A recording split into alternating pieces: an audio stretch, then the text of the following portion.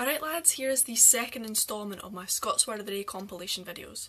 I know the first one was a bit weird. I was all squished in the middle. I film my videos on my phone, it's very chaotic, it doesn't transfer well onto the YouTube format, so future me still hasn't figured it out.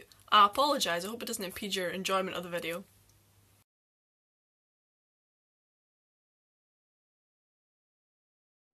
Alright lads, today's Scots Word of the Day is one of my favourites, it's one of my most used Scots words, which isn't sad at all, because it is greet, to cry.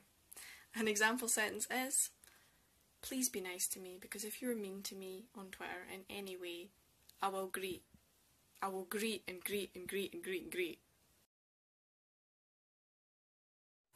Alright lads, the word of the day today is Midge. It means a small biting insect which is very prevalent in Scotland, and an example sentence is, I should not have been arsing about in the woods yesterday because I got eaten alive by the midges.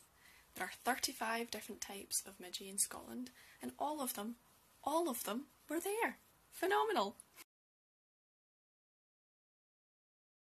Right lads, Scots word of the day today is piece. It means a sandwich, and an example sentence is, I'm absolutely starving, could you make me a piece?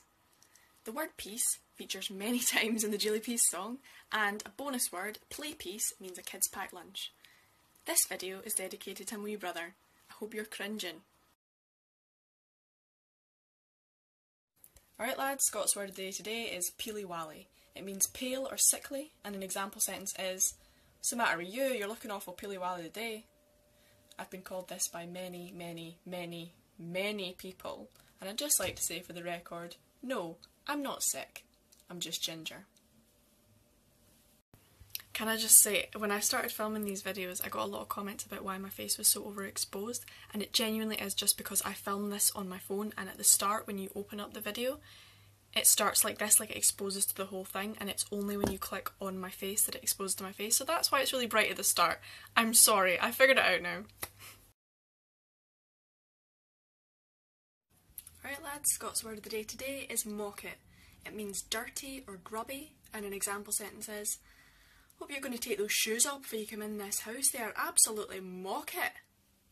I love this word, I use this word all the time, but I'd never actually seen it written down, so the spelling is new to me too.